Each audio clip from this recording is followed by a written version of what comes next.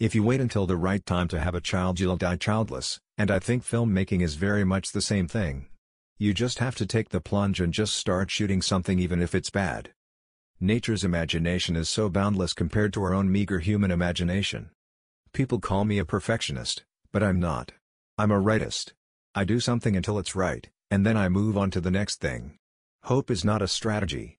Luck is not a factor. Fear is not an option.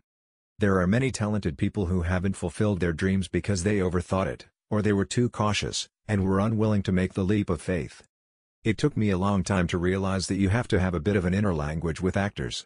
You have to give them something that they can act with. It'll be all of our efforts together. It won't ever be exactly the way I imagined it. And that is, I think, an important lesson as well, is that in any group enterprise it's going to be the sum total of the group. You have to not listen to the naysayers because there will be many and often they'll be much more qualified than you and cause you to sort of doubt yourself. I certainly didn't think of myself as gifted.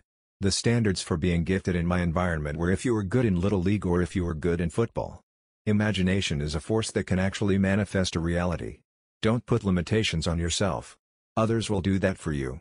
I mean, you have to be able, you have to have made the commitment within yourself to do whatever it takes to get the job done and to try to inspire other people to do it, because obviously the first rule is you can't do it by yourself.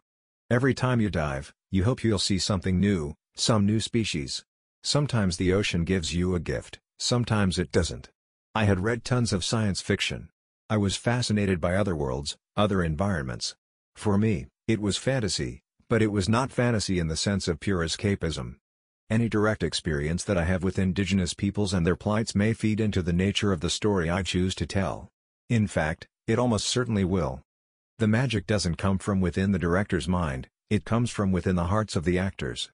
I was always fascinated by engineering. Maybe it was an attempt maybe to get my father's respect or interest, or maybe it was just a genetic love of technology, but I was always trying to build things. My mother was a housewife but she was also an artist. My father was an electrical engineer. I think people had somehow gotten the sense that we have explored everything, when that isn't the case. We know so little about the ocean, and so much of it is being destroyed. Here's my philosophy in life: if there's a fire, you put it out. If there's a flood, you fill sandbags and you build a dike. You roll up your sleeves and you get to work.